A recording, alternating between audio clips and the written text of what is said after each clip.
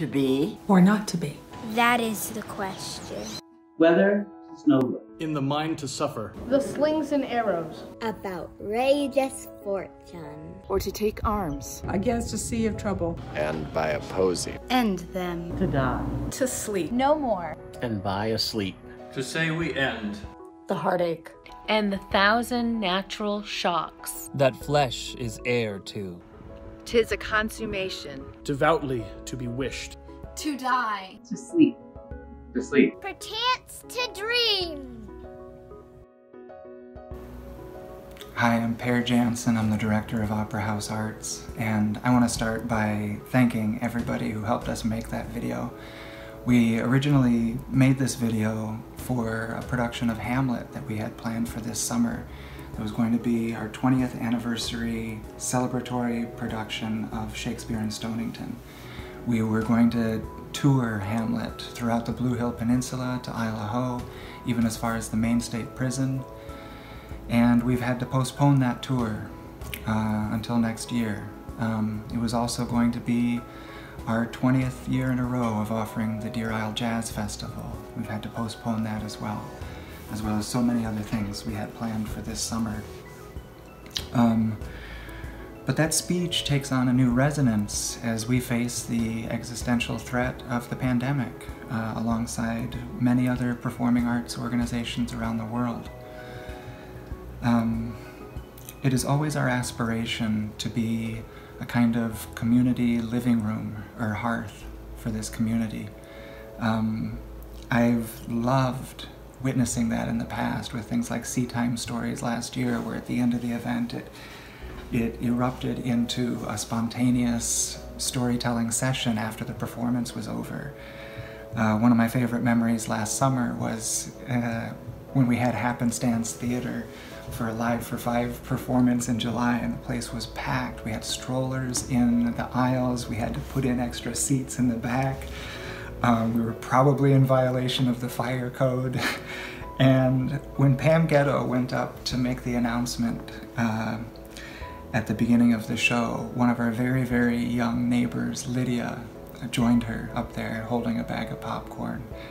And it was this lovely moment where she dropped the bag of popcorn, and it was pure clown right before this Happenstance Clown Circus performance. And the Happenstance Clowns in the Wings loved it. And it was just this you had to be there moment that all of us know, only happens with live performance.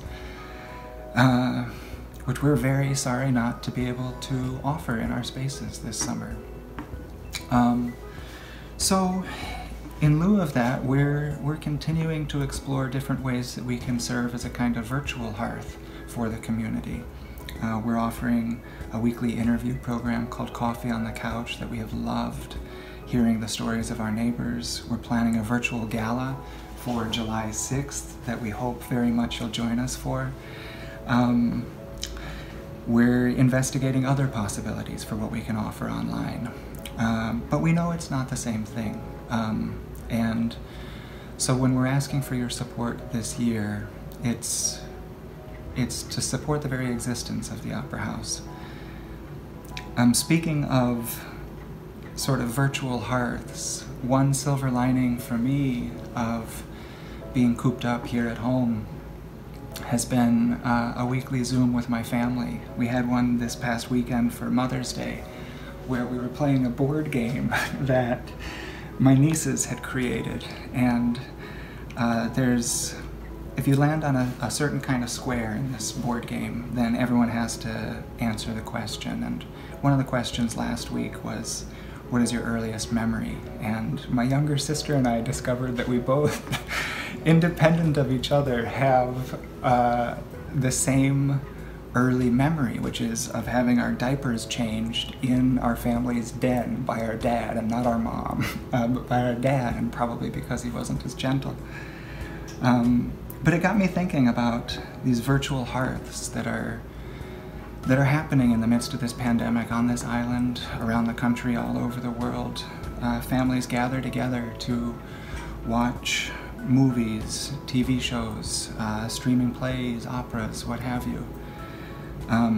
Thinking back to my childhood, in Toledo, Iowa, small town, that happened to have a theater like our town, built in 1912, but that wasn't used for live performance.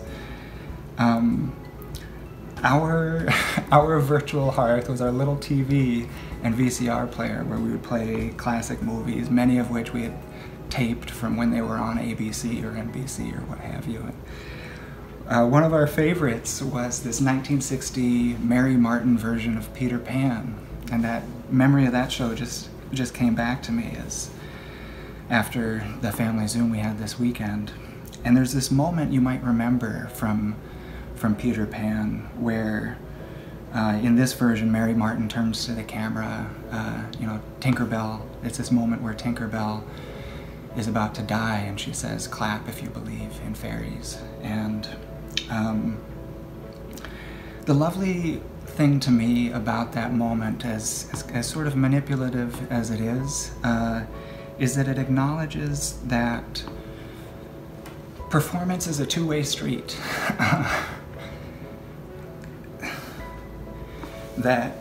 And this is obviously especially true of the kind of live performance that we love doing every summer.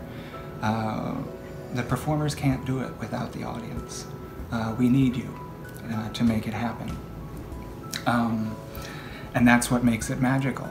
And that moment in Peter Pan, whether it's a stage version or the movie version, acknowledges that. They break the fourth wall to acknowledge that.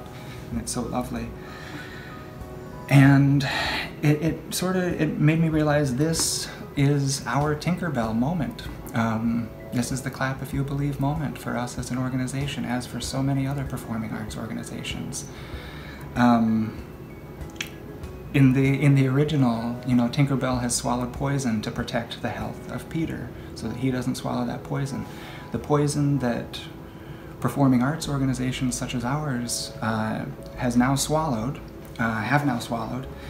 is shutting our doors so that we are cut off from the sustenance of ticket revenue, concessions revenue, underwriting, and advertising revenue.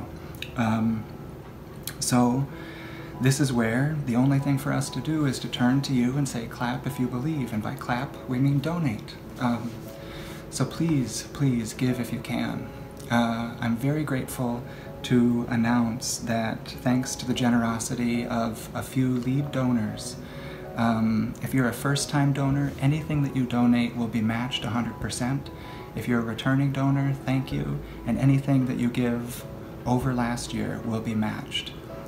This is a $25,000 matching campaign.